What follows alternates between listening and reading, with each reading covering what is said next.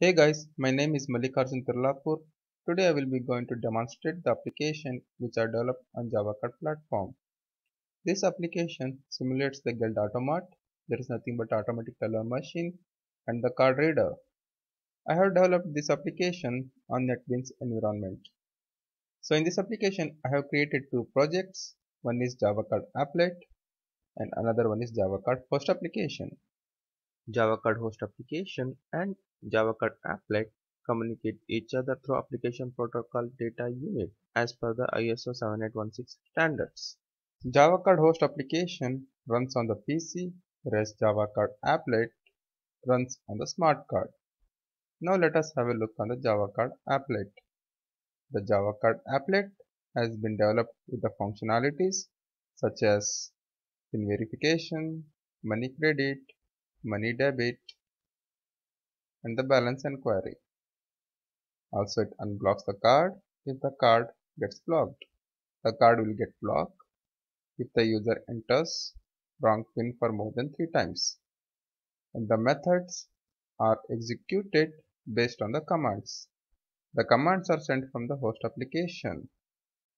Now let us have a look on the Java Card host application. In this class, I have defined the methods such as establish connection to simulator. In this method, I program the socket to make a connection to the simulator. And also I define other methods to send the power up command to power up the card, or to send the power down command to shut down the card, or set the commands in the APDU field, or to set the data length, to set the data in the data field of the APDU, to exchange the APDU with the simulator, read the data in the response APDU from the smart card, and also read the status in order to determine the status of the process.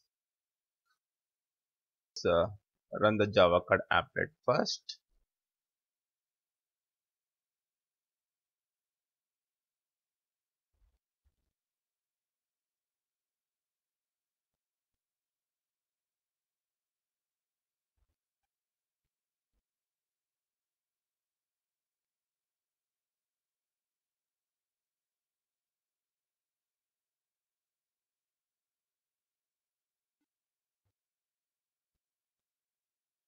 Okay, the project has been built successfully and it opened the connection to localhost on port 9025.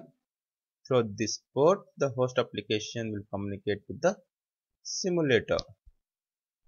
Now next, run the Guild Automat.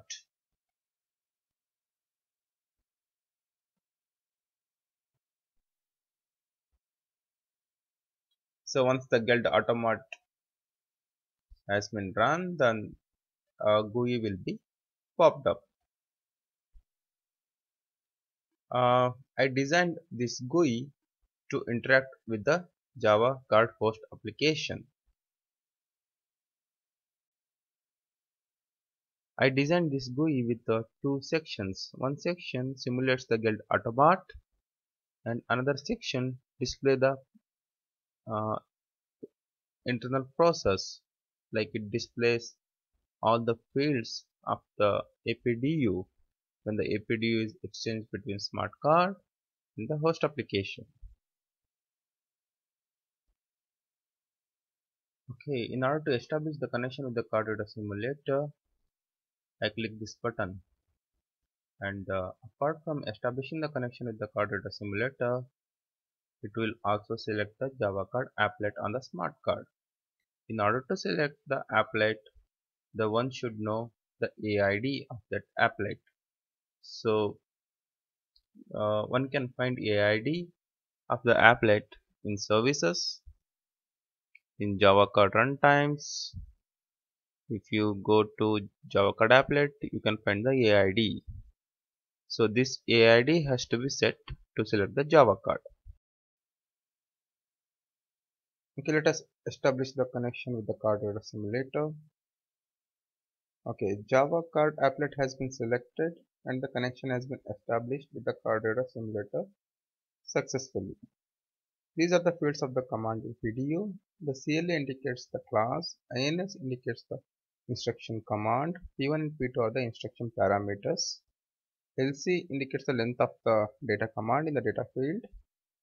LE indicates the maximum length of the data expected in the response video. Okay, now let's start the demo. Okay. Now I will enter the pin which is 1234. So the pin has been verified successfully. Check the balance, which is 89. Let me credit the amount, let's say $100. Credit, check the balance, which is 189. Debit $150 from the account. It will not allow me to debit $150 because the limit has been exceeded. So I will debit $50 and check the balance, which is 139. Even if I try to credit more than $100, it will throw an exception. Okay, this is one case.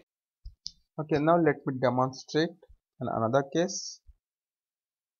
So for that I will re-establish the connection with the card reader simulator, and in this case I will not verify the pin, and without verifying the pin I will try to access my account, and let us see what will be going to happen now. If I try to create $100, it will not allow me to do that. So in order to do that, the pin verification is required, and for also debit the pin verification is required, and also for the balance the pin verification is mandatory. Okay, now let me demonstrate the final case where I will enter the wrong pin for 3 times, and now let us see what will going to happen. I entered the wrong pin and it throws an exception saying that the pin was wrong, and I'm left with only 2 attempts, and I entered the pin wrong again, the wrong pin, and exception. I'm left with only 1 attempt, wrong pin, and I'm left with only 0 attempts. So even if I enter the correct pin now, the pin will not be get verified because the card has been already been blocked. Okay, now let's unblock the card by sending the unblock command. Now I will enter the correct pin 1234. Okay, the pin has got verified now. Now I will try to access the account. I will create $50. I will check the balance 79. I will debit $40. Again I will check the balance 39. Now I will create $100. Check the balance. Debit $90. Check the balance. So this is my small application which I developed using Java card. And thank you for watching this video, and please do comment on the comment section, and please give me the feedback so that I can improve myself in the future. And don't forget to close the connection with the card reader simulator. And thank you